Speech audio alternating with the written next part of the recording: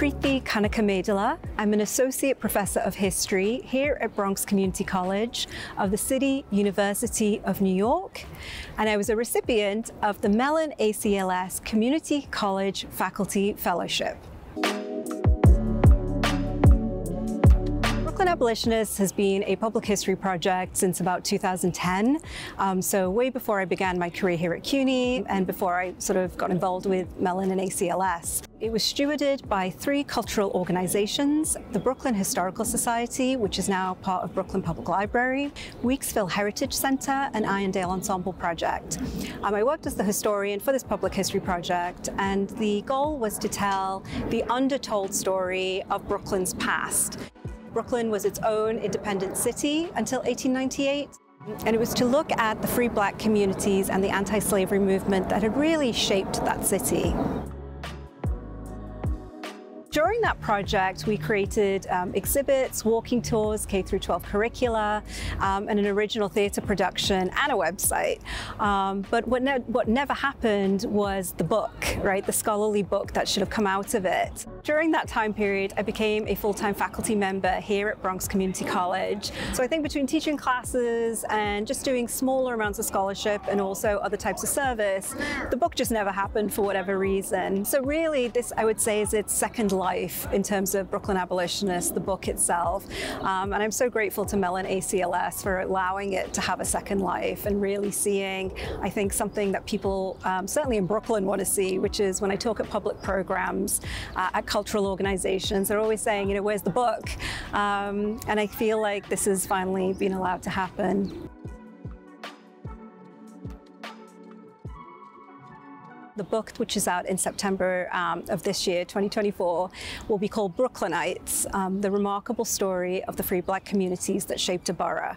But at the heart of it, the story is still the same, right? It is about ordinary people doing extraordinary things, how they organized and mobilized to really shape their city and address some of the real I think, structural inequality and racism that existed in the city and still exists in the city today.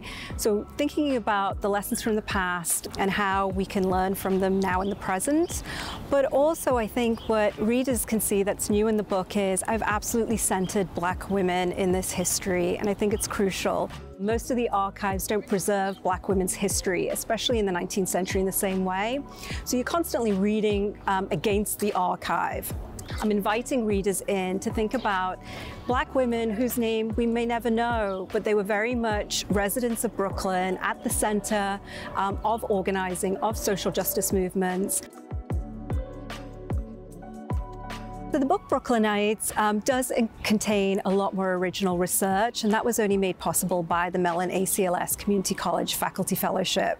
I was able to go back into the archives to really piece together in minute detail what these streets would have looked like.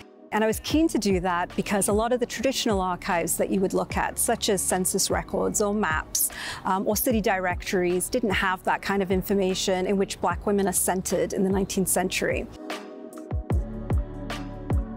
So I do think of ACLS as collaborators on this project. Had they not funded it, I wouldn't have had the time to have done the research, which takes ages when it's historical research. You can spend days, weeks, months in an archive, find nothing, and then one day you'll just come across the golden ticket. So thinking of ACLS as collaborators always, just so respectful and so flexible, especially when you're a committed public educator like I am.